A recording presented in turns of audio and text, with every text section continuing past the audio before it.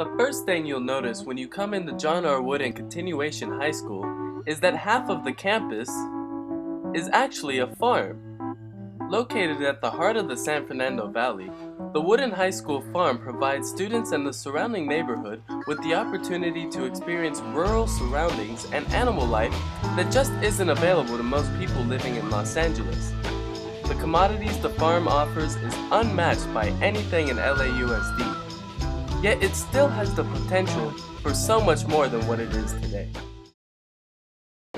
The school at one time was located on one end of the campus at Cleveland High School.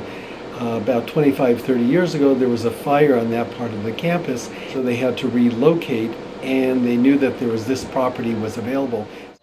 This property, which was originally a research facility for farming education, has been owned by LAUSD since 1924, back when the valley was mostly farmland.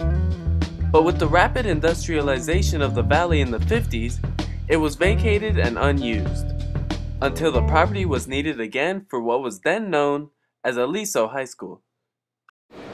When the school was relocated over here, they decided to incorporate the farm as part of the campus, and so it became a responsibility for the students and staff to make it into a working farm as well.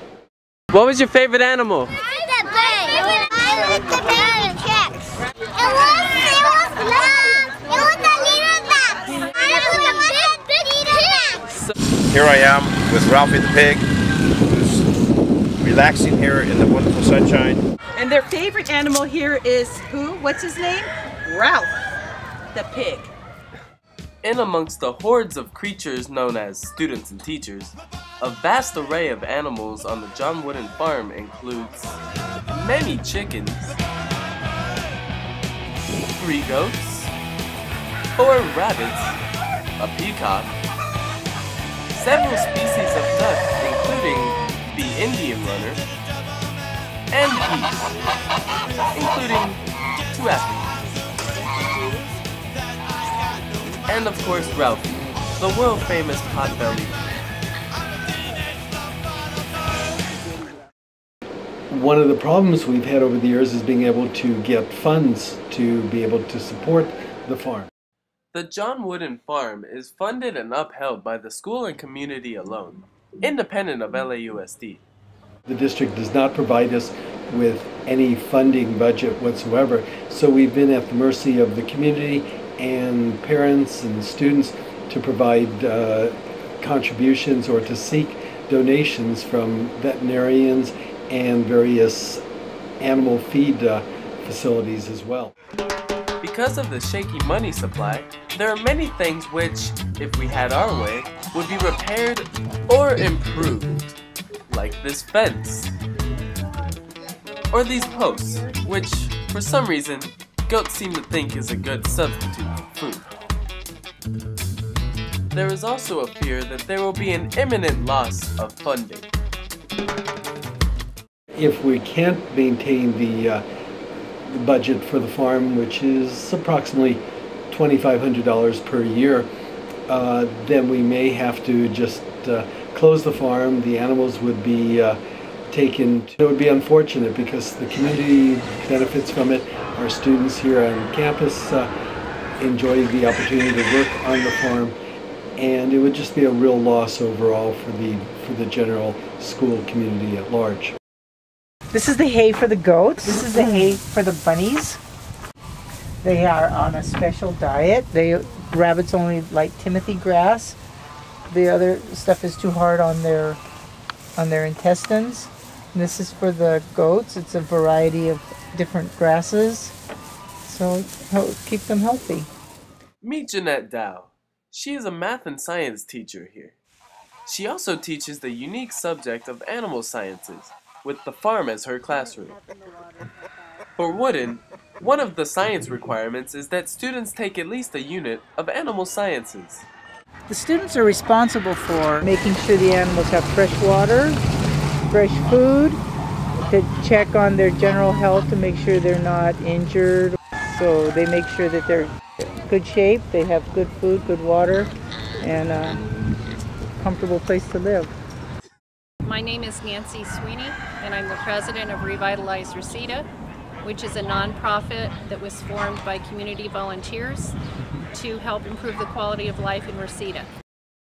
On April 25, 2009, the nonprofit organization Revitalize Reseda chose to put forth its time and effort in helping to restore the John R. Wooden Farm. After coming in and seeing the serene environment here and seeing how run down things were, we decided to take on a challenge and help you guys rehab the farm.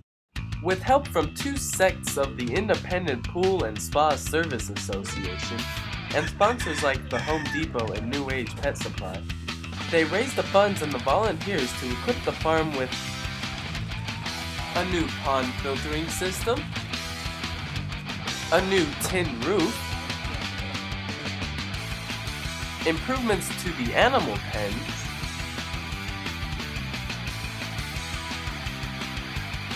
brand new chicken wire for the coop,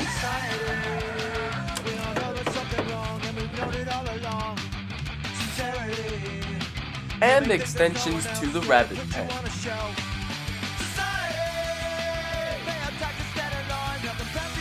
Do you like your new home, little buddy? So my philosophy is always giving back and helping other people, and that's what I want to do. So I'm going to donate $5,000. Mark that number down. You got it on tape. Stopping by on construction day was Southwest Valley District City Council member Dennis Zine, who was more than impressed. I keep talking about beautifying Reseda. We're beautifying it through revitalization.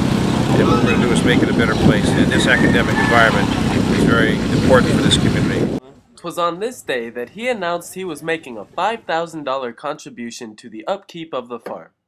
I'm going to make a financial contribution to help continue, because what I want to see is this place shine. We want to make this place an island where people come and visit and they can enjoy it. So that $5,000 will help generate more money to continue the project.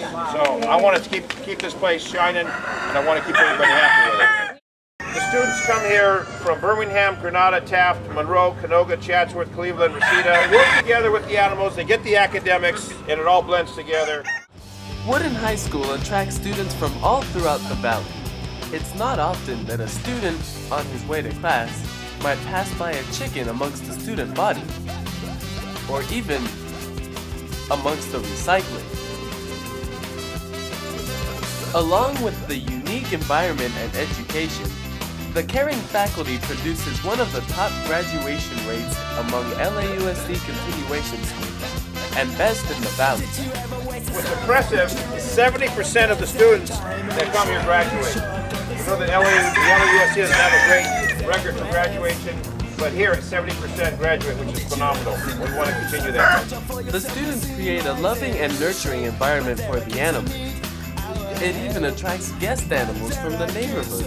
It just sort of flew in one day and decided it wanted to live here. Over the years, we've been able to have opportunities to have the elementary school students come and visit the farm and see what a working farm is like. The students and teachers of John Wooden aren't the only ones who benefit from the manor. The farm is a staple to the surrounding neighborhood.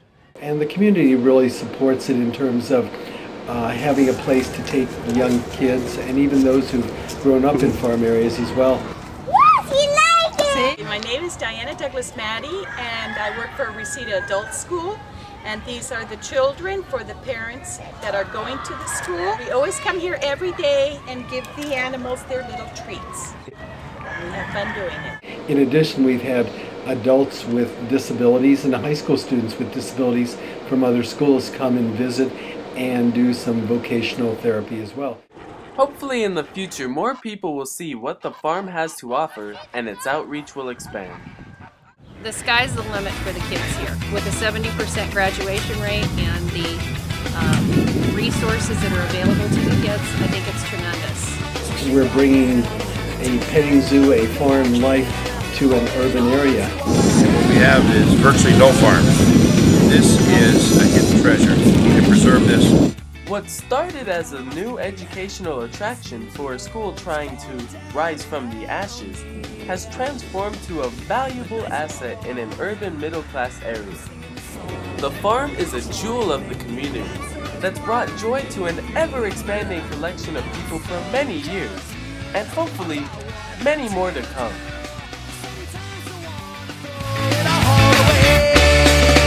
Well, everybody's heard about the bird. The bird's a winner.